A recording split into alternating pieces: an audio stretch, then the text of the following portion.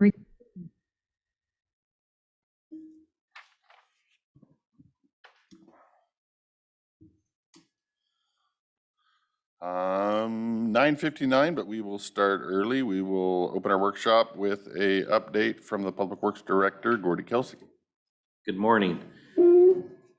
We have one item on your consent agenda, and that's the contract bond between Klickitat County and Frank Gurney Construction, and that's for the guardrail repair project. We also have a payment approval for James Dean Construction in the amount of $927,379.20, and that's for the Courtney Road project that's ongoing. On the construction side, our signs and guidepost project, they have punch list items, and we're waiting for materials. Signs are one of those things that are delayed these days. We waited for signs on West Darland for several months, and so I think that's kind of the trend for these as well. I know we have ongoing problems and issues trying to get signs just for maintenance. Roosevelt grade paving, just working through the punch list items and with the pavement, out-of-spec pavement issue as well. So that one will have a life of its own. How do they, if I may, how do you, I mean, I know they do cores is how they did the bottom part, where sort of visual evidence of an issue. But how do we, I mean, sometimes it's not obvious. And, you know, I am assuming we're not going to just core the whole project. We did, but at pretty spaced out intervals to try to narrow down where the, and I'm assuming I mean, they know what the mix was when they were mixing it, and which, because that wasn't all done on a single day. No, you take samples as you're you take samples as you're doing it. They pull it right out of the plant, and then they actually what they call cook it. So they separate it with heat. And then they can tell what the makeup is of the asphalt. And if that passes, and it did in this instance during the whole time, then you typically don't core. I mean, you could during the job, but it cost us more money. Right. But when we saw that the pavement was bad, then we went back and cored. Right, but the stuff that obviously was bad passed its cook test when it was mixed. But so what's the likely, I mean, is it possible that there's other that passed its test that area probably didn't get, because you only test every 2,000 ton. Oh. So, you know, that's like, I think 1,200 ton. So, and it was at the end of the day, which is always suspect. You know, you worked in, you know, everybody at the end, we want to get done. Everything's good. It's great. Let's wrap up. Okay. You're building. No, I just want to be sure, you know, are we going to be able to narrow down where they got to fix what really needs fixed and make good on it versus are we going to have some potential liability out there, you know, 3 years from now when the rest of the road falls apart? Can we go back on them? Yeah, so what we're in the process of doing, we've narrowed it down to that first section between Highway 14 and the cutoff for the company Republic's Road. And so that's where we're doing a lot more testing this week. So we have 2 days of testing and coring in that section alone. And then those cores will be sent to a forensic lab where they'll determine what the lost life of that stretch of pavement is. And that'll help us determine what has to happen. Will the asphalt company cover the cost of the coring and testing if they're liable, if it's their mistake? Might be more of a David call than, I mean, in my world, they should be. Yes. I mean, if I was, you know, being a general contractor, if it was Depends on what was in the contract. Yeah, whether it was in the, I mean, I know these are big companies and they're not, but usually for me, if it was my mistake, then I'm own it. And I should fix it, and I should make it as if it never happened, which means I would cover the cost. But and that is significant cost. It is. Well, I mean, when you're talking about, we're going to be coring for 2 days, it's like I'm hearing dollar signs. Yes, Yes, it's expensive. yeah. So, okay, well. sounds But like it's you got- only mainly between 14 and the Yes. cutoff? Yeah, At least that's a short section. yeah, but it's still, we were thick, and so at today's hot mix prices, it's expensive. Yes, It's a lot of very money. expensive. Yeah, Okay, thank you. yeah, you're welcome.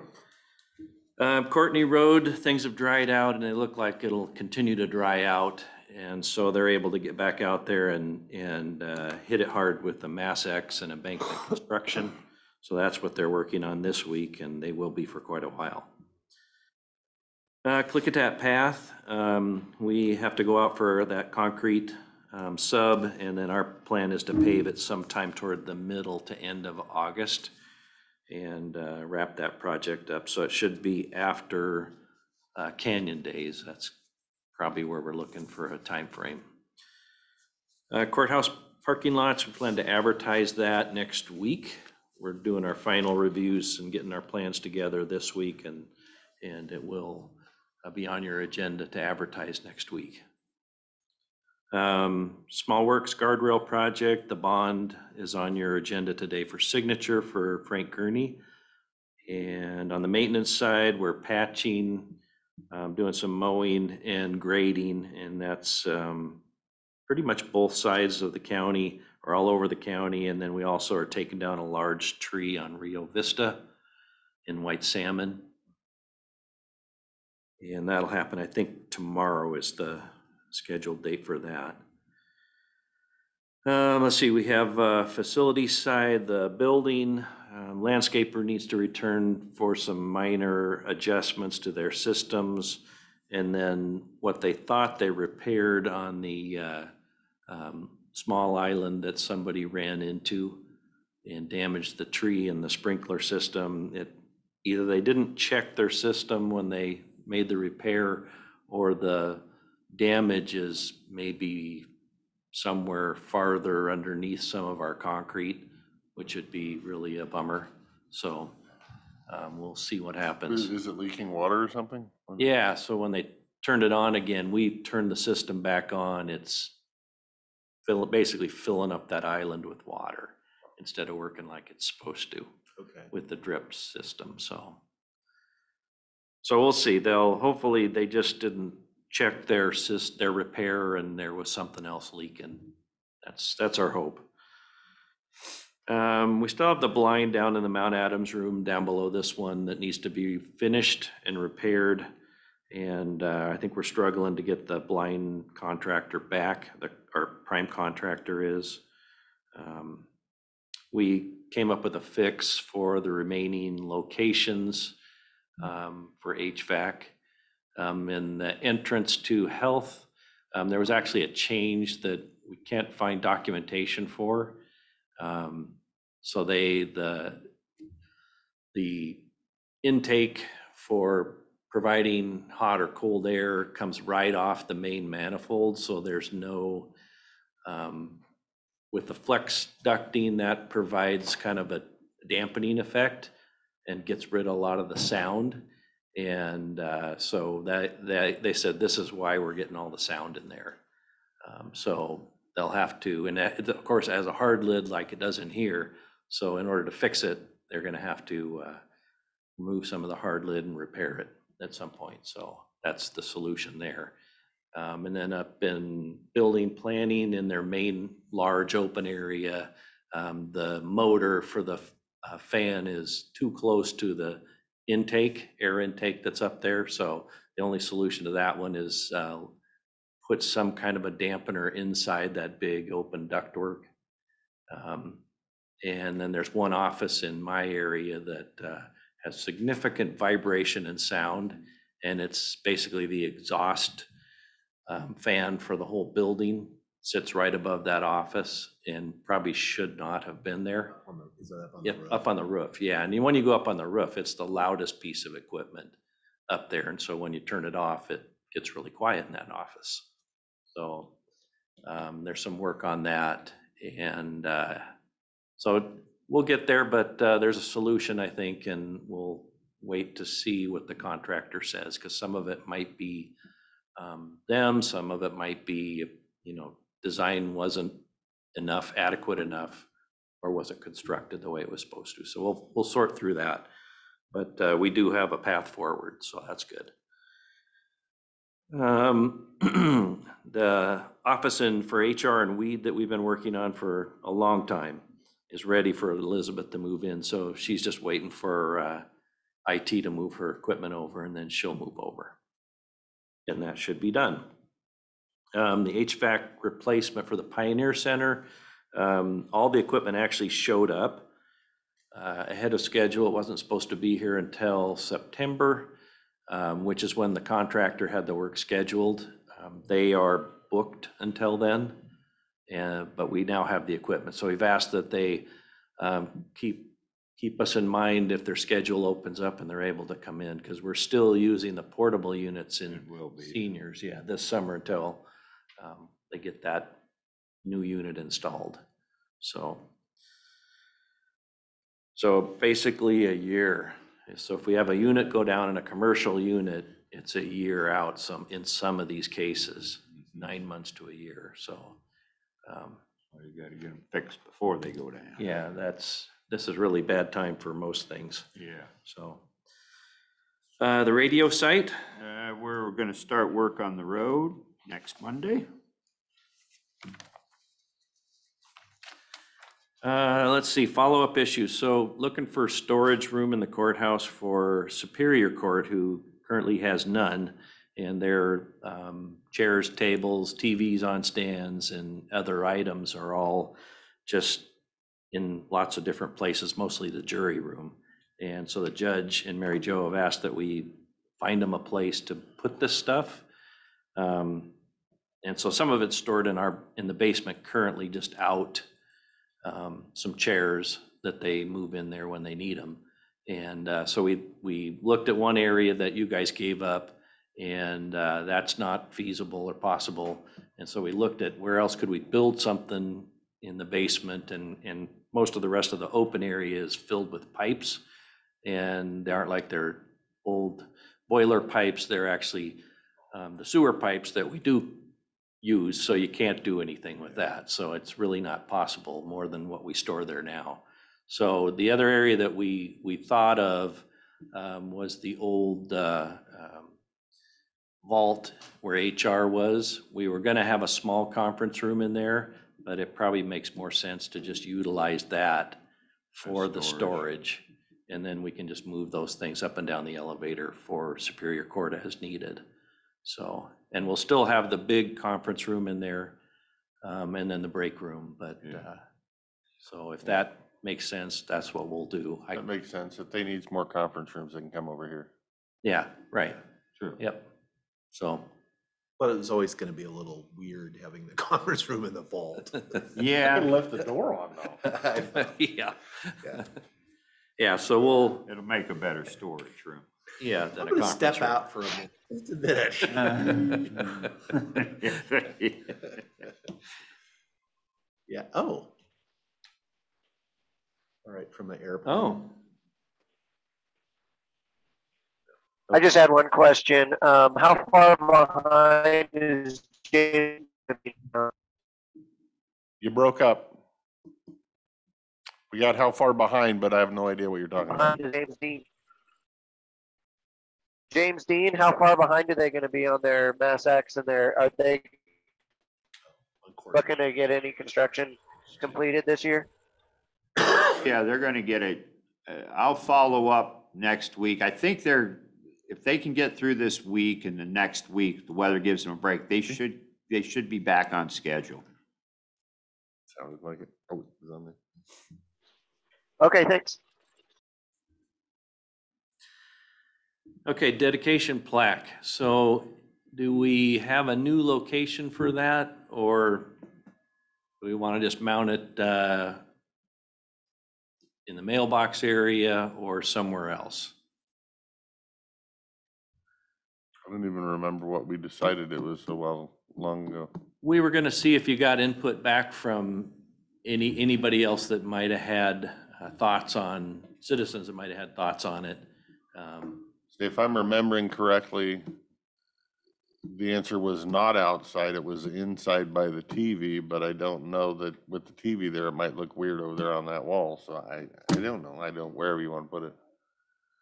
Wherever is practical. Put it in Dave's office. Should be. Anything but outside. Anywhere but outside? Yeah. Okay. I like outside better, but I guess with vandalism and wear and tear and tarnish, it makes sense not to be, so. Okay. We'll look for a location by the TV. If it doesn't work, then we still have that other location too. So we'll get it installed. And let's see, I wasn't around, but Ken Marvel came by and had mentioned that you had expressed an interest in adding some old historic photos at different locations in this building. So I don't know if there were thoughts on where or how many or what you were thinking. Oh, that's kind of the question we find ourselves in. So I met with the Historical Society to essentially get their permission to use some of their old photos, because I've had the conversation with my seatmates about putting some old photos in the building. We haven't decided on how many or where or what. But conversations with the Historical Society are very slow in coming. I think his name's Joanne at the photo company. Is that her name? Yeah, Okay. yeah. So I talked with her about doing the prints, and she has most of the photos because she's worked with the Historical Society before. So it's kind of I've asked again, and I sent an email 2 or 3 weeks ago to the Historical Society, haven't heard back. Sent one again 5 days ago, haven't heard back. That's either, do you want involved in the project, or do you want to just give us permission and then she can run with the project? And it's kind of cricket. So the thought with my seatmates was Mr. Anderson wanted to do the conference rooms with artwork of the mountain that they represent. Not necessarily historical, but then doing some of the hallway stuff in old pictures. And I figured we would get a group together when approval got approved to walk through and see how many or where or what, and then get a quote from her to print and whatnot. But again, I'm still waiting on permission from the Historical Society. They brought some photos over, so I'm assuming they're on board. Ken did. Did they drop a CD? No, he brought a couple of old ones of Goldendale and then one of over in the Trout Lake area that kind of shows Mount Rainier, Mount St. Helens, and Adams, kind of all in one photo, but it's taken from Skamania County. Okay. But yeah, That's okay. yeah. So yeah, I figured, when it came time to be dealing with that, I don't know if we want to, split the floors by district or by theme or what have you. But, if they're on board, like I said, she's got CD drive of all the old photos, and we can, kind of go through a snapshot on the computer to figure out which ones we actually want in here. Sure. And then my other thinking was, unlike these that are framed in glass, I'm kind of worried about somebody bumping them in the hallway, or some little kid bumping them in the hallway and then the thing falling off the wall. And you also have the weight, and you also have the cost of framing. So to do one of these, they're about $250 a pop. If you just did wraparound canvas print on, they're only about $120 a pop. Yeah. And then if somebody knocks it off on the ground, you didn't destroy the building either. So I think Jeannie said they'd be much cheaper on canvas. okay, yeah. So that's the deal. If they're in, I'm be happy to go over and talk to her, and she's all game to walk through, and I'll just set up a time when, I don't know if you want to be in on that, or you want to designate somebody to be in on that, or. Yeah, so we know what the thought is, and because we'll probably be the ones putting them up, so. Right. Yeah, Then if you could identify too, because there may be some areas that are not suitable. That Right. They might, for logistical reasons, Right, or safety or Right. something. It's like, oh no, you can't put that. I don't want it to turn into a giant art gallery by any means, but I, you know, make it a little more lived in, a little more homey. Yeah. Okay. All right, I'll talk to her and then I'll set something up with you and at least get a idea to present to the full. Yeah, Ken stops by, but I'd like to get his phone number so we can actually I can be here at the same time and maybe we can get that disc or the thumb drive or whatever they have. She's got the thumb drive of all the stuff, and it's just like I told her, I'm like, but I want their permission first. I don't want to use a photo that's theirs without their permission. But I made a presentation to that board, and there's, I don't know, 8 of them in there, and 6, 7 of them were excited about the idea, Mhm. as long as it wasn't going to cost them anything. But it's moving very slow, so maybe you have better connections to speed it up a little bit. We'll just keep after it. Yeah. Okay, that's it for our list. Unless you were dreaming up some No. stuff while you were home. No dreaming. I do have one, came up on a Facebook thread, which you may or may not have seen about this building. Complaints from business owners on Main Street that claim employees are parking on Main Street to come to work in this building. And it's taking up parking from them in front of their businesses. They're claiming that they've had conversations with said employees and pretty much just get told off. I don't know the accuracy of said claims. Seems a reach to me, but if we could send an all-staff email, and I don't know whether you want to do it or come from the board, have a little more weight behind it, that tells county staff that they are not allowed to park Sure. on Main Street, and then go from there. Yeah, maybe we can draft something up and send it to Lee. Clarification to make sure it's not supposed to come from the Main Street. Over a block over, yeah. Yeah, like by in front of the pharmacy, that type of thing. I can't, I mean, I'm not doubting the veracity of the person, but that seems, It seems odd, but It then seems again, odd. When we said no parking in the courthouse parking lot, I noticed the same couple of employees continuing to park in the courthouse parking lot and walk across the street over here, so. It's possible, let's just send a reminder, and then I've told those Ike. businesses that if they, I mean, it's not. but if I told those businesses if they find somebody over there to let me know directly, and then I'll let you know directly on the day it's happening, and we'll find the perpetrators. Yeah, when we had less parking before the courthouse lot was finished, I've actually seen that occur.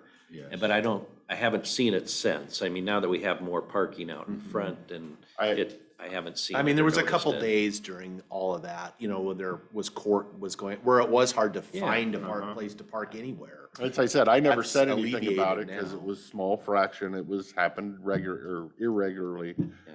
But if there is parking on Main Street, we need to fix that. Of course, I know there never were any Main Street business employees that parked in the county.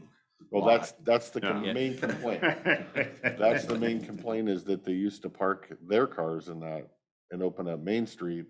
And now that parking isn't there, they're upset that they don't have someplace to park. So what happens is, my opinion, I think they don't park in front of their business, they park in front of their neighbor's business. And then that pisses their neighbor off, so their neighbor parks in front of their business, and none of them want to actually park over here. So we'll see when the parking gets fixed, and if the city needs to buy a few lots over there to give them more Main Street parking, that's up to the city, but as long as we keep our employees off of Main Street. Yes, sir. We don't really have any authority to do that in their private vehicles. We can Public parking, suggest. Suggest, recommend, but I mean, there's no potential discipline that I'm aware of that would apply to somebody parking in a public place. Yeah. Our suggestions. Strongly suggest. I understand that. I'm just- Yeah, I think once we get the other lot done, should be adequate parking, but, the city's goal for this area is no parking. Nobody has to build parking because it's the downtown business core. And right or wrong, that's the zoning requirement here. Right. So, but we've provided a lot of parking. We have, and we will, and it will be more. The problem is it's all on this side of Main Street. Yeah. And I think you have people that don't want to walk a block. So I can't control that, but if I can strongly encourage our employees to stop getting me yelled at, that would be great. All right. Other than that, I have nothing. Anything else, sir? Yep. Perfect. Thanks, gentlemen. Thank you. Make sure he's got some really fun work to do today on his first day back. Yeah, I've been working the whole time.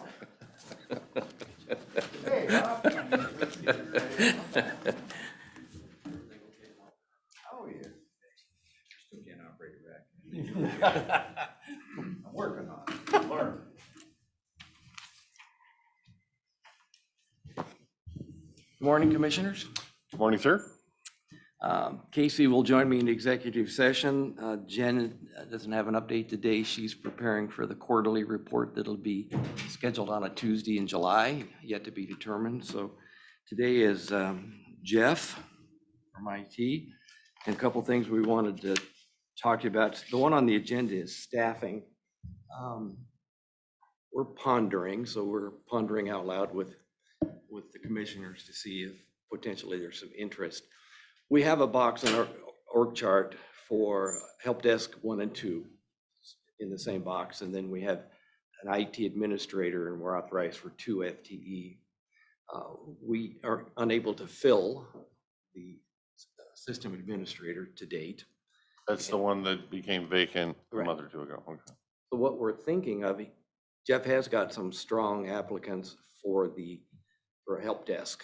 And so we're kind of kicking around the idea of asking permission, not today, to add the IT help desk 1 and 2 to the administrator box, basically grow our own, have somebody come in who could be the help desk person, and then over course of time, move into the administrator position. Right now, I mean, we could promote from the help desk over to the IT side, but other departments have kind of looked into kind of growing their own, so to speak, bringing them in at a lower level, and then with time and experience moving into the administrator job. So we can't currently do that the way our org chart is set up.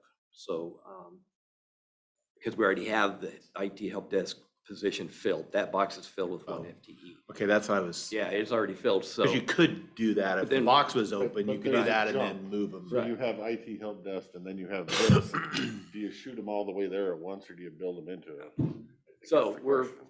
kicking that around and just want to get some feedback whether you thought that was something that you'd be willing to listen to, if it makes sense to make that.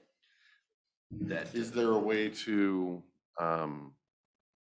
I guess I would say stagger the wage level from, I mean, it's gonna jump from one to the other. It's a pretty big jump. Is there any steps in there to get? Well, I think the help desk 1 and 2 positions are less than the system administrator, and that may be a logical stagger built in already. It would just be adding that other position to the, not changing the number of FTE, not changing the budget. Actually, potentially could be a lower budget for a while, but just having a lower level. We've talked about in other departments, a training level and entry level, and giving them time to work into the minimum requirements of the higher job. So. And that would allow you to have a second IT help desk over here, training, so when moving, I get it, makes sense. Yeah, this gives us more flexibility. So we just ask you to kind of ponder it, and then we're going to keep kicking around, and we may come back asking for verbal or at least present the concept to you again more formally to see if that's something that you'd be willing to consider. But as yet, we're unable, even at the higher wage that you approved for the system administrator, we're yet to get qualified applicants. Or any.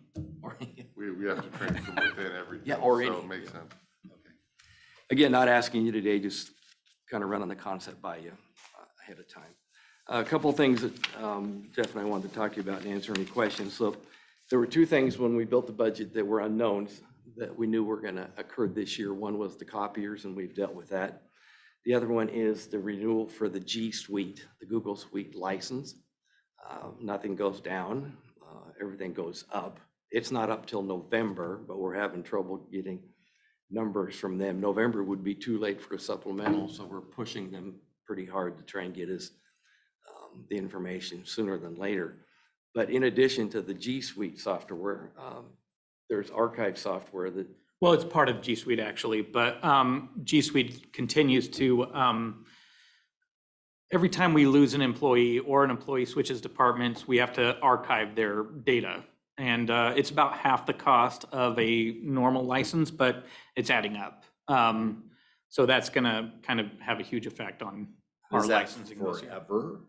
Until somebody gives us some kind of direction on, Retention? Yeah. and- but either way, we haven't had G Suite for 7 years yet. So if we were to remove the archives after the maximum retention period of 7 years, we'd still have a ton of archive licenses. Even employees in-house who move from department to department, especially in CGIS departments, we have to maintain that separate. So one employee could have 5 different accounts. Why is that? Why do you have to switch email accounts when they move from department to department? Because the data belongs to the department. So anything that they created inside of that department belongs to that department. If they needed emails forwarded from that person so they continue receiving critical information, they have to have that as well. Not all departments do. Some allow the person to take the email, but some don't. Some employees are good about it. They get an email from their previous job forwarding it, but if it's a critical time-sensitive email or a public records request or something, then most departments or offices don't want to risk having it. That's why when folks leave, it's generally assigned to somebody in that department so that there's somebody monitoring those emails on a daily basis. So sometimes they keep their old email if the two departments agree and Yeah. there's no issues like a CGIS Sensitive data or sensitive anything like data that. issue. So I don't see a way to get out of the increased expense. I think the only way would be having some kind of retention policy for email, but it would be, yeah, less turnover. We need to have a retention policy for emails, but the other issues on base, as you may recall, you authorized the clerk to, I think, expend $10,000 or $11,000 on base. The bill came in at $16,000, not because of any work the clerk has done. I want to be clear about that. It is the work that we're doing to make on base available to other departments, as we've discussed with the commissioners over the last year. There's quite a bit of interest in some departments about using on base, such as adult probation, juvenile. I think Right now, Public Works is what we're Works. working on. So we're going to try and absorb that in our current budget. We're not sure if we can, but we're going to try. And then next year, that cost will build in our new budget. So any organization-wide cost, we'll try and build in the budget next year. So again, nothing the clerk has done, just additional work for us to prepare it or for it to be usable by other departments. Just want to give you a heads up on that. Speaking of supplementals, you may recall that last year you approved a supplemental to help us with the installation and implementation of the new phone lines that did away with long distance charges and phone line charges. We didn't get the implementation done until January, February, so we couldn't use obviously the money that was in the supplemental. So we're about 15,000 in the hole for the implementation. So we're monitoring our budget, but more likely that will be in the supplemental this year to cover that. It was approved last year, but of course, money just rolled back into the general fund bucket, but that cost is still there. Anything else you want to talk about? I don't think so. Any questions? If I may, can we go back to the G Suite that we don't know until November? What kind of dollars are we, I mean, I know Well, typically the last wide, it's got to be a pretty big number. the last 3 years, we've had like a 50% discount, but that that agreement ends this year, so we don't know the exact number. If we pay full price, it'd be like 90,000. But the last 3 years, it's been around 50,000. But we potentially though are looking at a $40,000 increase. Likely we'll be able to negotiate another discount, but worst case case. scenario, yeah. Just preparing. Yeah. You I asked see- the I question see- that I was gonna ask, so. I see Jen stiffening back there, so. Yeah. Yeah. Any other questions for IT? November. No, All right, thank you, Jeff. thank you, sir. Thanks you. Couple other things, civil service. So we've had a employee now, former employee, who's acted as our civil service secretary for at least 10 years that we know of, if not longer. And the pay for that position, she was a full-time employee in another department. Now she has another full-time job, but she's still doing the civil service. The pay for civil service is $150 a month. And I think $150 per test for the sheriff or corrections or deputies. She's doing a study going back as a number of years to see how many hours it takes in a given year. But we haven't raised that for at least a decade. 8 of the 11 comparator counties got back to me, and everybody does it differently. We by far are the lowest. Asotin County pays twice what we pay. Some counties, it's in HR. 2 counties, it's in HR. 2, it's in the commissioner's office. 1 is in the sheriff's office. 1 is the contract employee. 1, it's in the PA's office. So everybody deals with it a little bit differently, but we're required to have it. It's definitely not a full-time job. But it's clearly more than $150 a month. So we're just letting you know we're looking into it to see what it could be, what it should be, but based on the number of hours in a given year. As the sheriff's department is seeing more turnover, then the civil service function also incurs more hours and more expense to give tests. A lot of it's Saturday work. The tests are usually given on the weekends, where it's more convenient for public to take the test. So it's something we're looking into that hasn't been looked into for a very long time. So how do we run that through payroll? I mean, is it like a stipend? Is it it's $150 a month. What? Yeah, and she turns it in. I'm still trying to figure that out. Talking to Melanie, she submits it to the auditor's office, and I think it's like a 1099. I think it's not. She's not on the payroll. Some counties do it that So it's way. like a contract. Yeah. I thought about a casual employee, but as Casey mentioned, so many hours, then there'll be DRS, and then the benefits will kick in, and it potentially can make it a pretty expensive position. So just trying to look at how other counties are doing it. We have to do it. There's no question about that. But how we do it, clearly all the other counties are doing it differently. So we just need to figure out what works best for us. Melanie is still willing to do it, but with a full-time job, no longer working here, it's more inconvenience than it is worth the pay to her. So anyway, just letting you know, we're kind of looking into that. And I did talk to the board chair about it before he left, that we're looking into it as well. So I know Jake knows about it. Solid Waste Department update. Most of this you probably know. I have a meeting today with Wendy from HDR to work on a proposed contract to be presented to the commissioners for consideration to do some level of study about the solid waste department, to give us direction for the future. Michelle is met this morning with adult probation on passing the litter grant over to that department. Michelle has set Lynn and I up in the state system to manage the other 2 grants.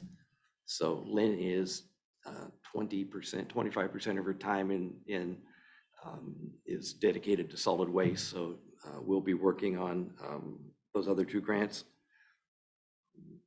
With the possible timeline of a possible contract consultant and the normal hiring and recruiting, even if we move fairly quickly and you decided to restaff some or all of the department, I think we're at least 90 to 120 days out of any changes.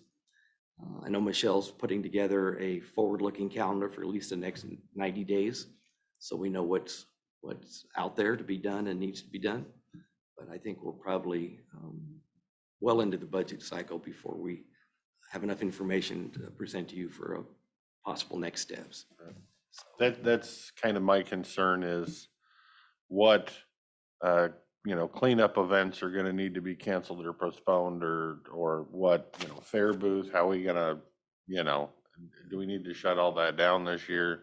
I think, but I don't know, I Um, think she mentioned, and if I'm wrong, I'll get back to you, that she hadn't committed to a fair booth yet, so, so that hadn't been, so it wouldn't be something we'd have to. That's my biggest concern is how many people we gonna leave hanging, last minute that we didn't even know about. I know Michelle's working very hard with some of those, like the city of Goldendale, to make sure that everybody's aware of what's going on and we don't drop the ball on anything. So I appreciate her efforts to help us do that. So has she given us a list of everything that she had planned that won't be happening now? Working on that now. Yes.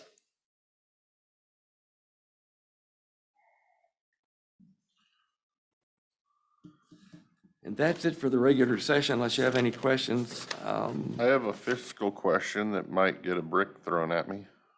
So I'm kind of hesitant to state it. Just stretched this morning, so you're right. Would it be wise No, never. to The answer is always no. have our financial guru look into landfill numbers for the past, whatever, 5 or 6 years to make sure the math is the correct math and they didn't miss some interest or CPI adjustment or something going back in the last few years? So meaning all future numbers might be crooked? If I may interject, I think Glenn kept pretty close eye on that. So maybe just back and tired. Bad idea, but it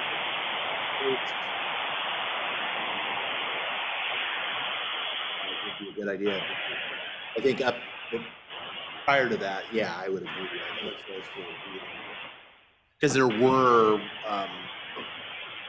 were mistakes caught and corrections made in those prior to that. So I know. As I said, if there's. But from that correction we point missed, forward, whatever and that's, you would have more knowledge on that one, on whether it needs to go 2 years or 4 years or when that last correction was found. I don't know how deep this dive would be, but. So that's what we want to make sure we're on the same page. So you're talking about the quarterly payments, you're talking about exactly what it is you want to go back and look at specifically. I think it would be, yeah, the quarterly payments and the formula that they use to calculate, and then maybe some thoughts about how we even audit that. Because going forward, because that's, it's obviously a topic of great interest to us. And they, I think we do need some way to be able to trust but verify the number, because they kind of provide us with a number and here and the calculations. And we need to figure out some fairly simple way, I think, to just kind of ground truth that our own way to verify. Not that I think there's anything there, but there have been mistakes made in the past where they're calculating, the CPIs were wrong. They didn't, especially the formula's pretty complicated. It can be. Appears to be. And it appears to be a large, complicated spreadsheet, and Right. that potentially just a clerical person might be. Yeah, it would be Inputting some numbers in. wrong, and then they, because we have had that before where it, it wasn't huge, I think, the last correction, but it was, it was like $50,000 or $60,000. Yeah, well, that's a lot of money to make a mistake, especially if it accumulates over time where it doesn't get factored into the new formula as a addition, then it exponentially just keeps on growing. And so I think that's. Was the mistakes that they made in the past on calculating the quarterlies, or was it they forgot to add a 0 to a certain county's quarterly tonnage? No, it wasn't, as I recall, it wasn't the tonnage, it was CPI, and then it was the because it's in the contract how that gets applied and when it gets applied. And there was either, I assume it didn't get applied at the correct time.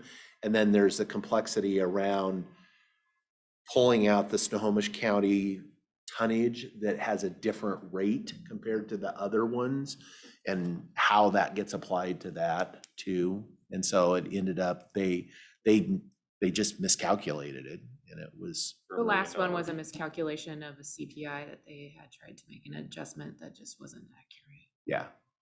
I think Janet's referenced it, but if you look at the spreadsheet, it can be just simple formula errors. I think Glenn would do spot checks on formulas and the addition, that much information in a spreadsheet there can just be simple errors in there that. Absolutely. That's You all know, I want to and I don't- verify. It's now under my watch. So if we have not been doing that, I want to make sure we've at least done it once. We may not have quarterlies going forward forever, who knows? But until then, I would like to make sure we double check them. Yeah. And I don't know, maybe he's thinking of some thoughts on and again, I don't even know how we would do it, but their tonnage numbers, we just take what they give us. Right. And I've often been curious that the auditors don't call that out, because we don't really have any way. I don't know what it would be an effective way to actually check that. They have very good numbers, as far as I'm assuming their numbers are really good, because that's how they get paid. Right. And they give us those numbers. But And I believe Ruby was getting tonnage reports. yeah. Right. I don't know if it would be verifying that. I'm not familiar with those reports, but I Yeah. have to look at it. And I I said, don't- we wouldn't know if, Snohomish County was down 400 ton, but we'd know if they were down 40,000 ton Yeah, from the because previous quarter. It'd be like, I mean, you can, just comparing it to the last one, you can kind of get a trend, other than COVID. And I don't know enough about the compliance officer's role yet to know that he would be in any position to, if that's even part of his responsibility to track the trains coming in. And I know he inspects containers for leakage and those kind of things, so I'm not sure if that's part I of would his. imagine as the containers are rolling over the scale gets billed to Right. Snohomish County or Right. whatever. I just that think way. maybe it's sometimes which category that tonnage gets counted under. Lots of different categories, different types of waste. right. Again, I have every reason to believe their numbers are accurate, because that's how they bill their customers. Unless it's just a typo on our Right. graph and there's missing a zero, Right. and that's kind of what I'm saying, but we kind of can see those as we get the tonnage. Yeah, we can reports. only see it at a macro level, where we would notice, oh, yeah, why, what happened?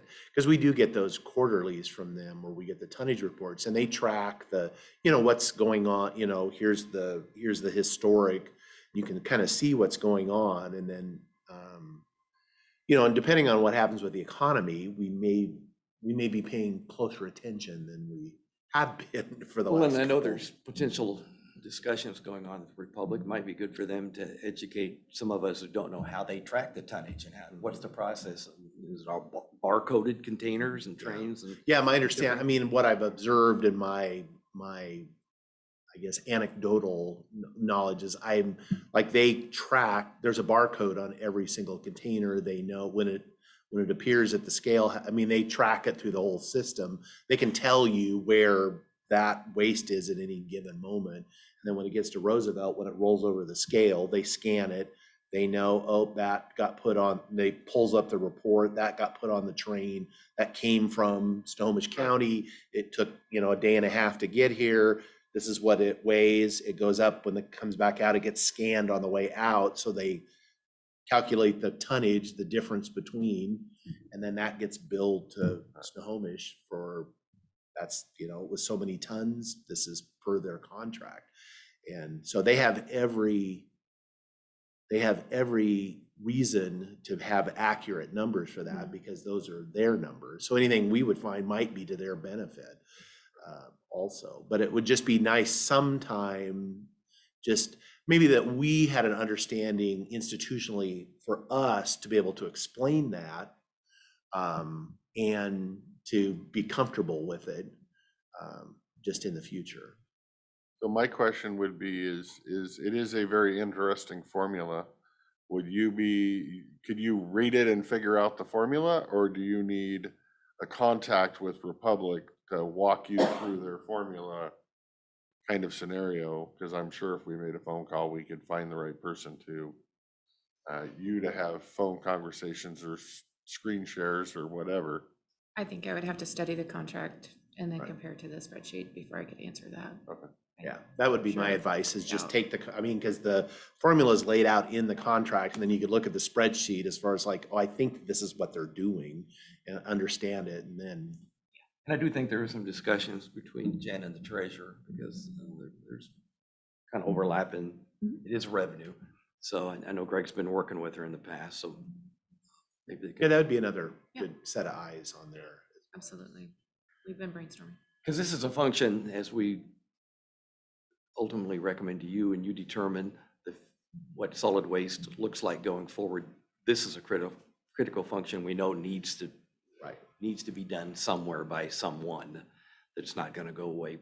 So it's going to help educators going forward. So Thank you for not throwing a I brick told at you me. you'd have to come on, because I'm not saying anything today. Here she is. I tried. Yeah, I tried. Okay. Unless there's any questions, commissioners, I'm ready to go into executive session as per. Oh, thank you. Do you have anything You were else, gonna, Brian? you were gonna say you're gonna make me suffer for a minute. All right, we're going to go into executive session with Human Resources in accordance with RCW 42.30.110 paren I paren G to review the performance, discipline, and qualifications of a public employee. Issues of a general nature will be discussed in open session. We do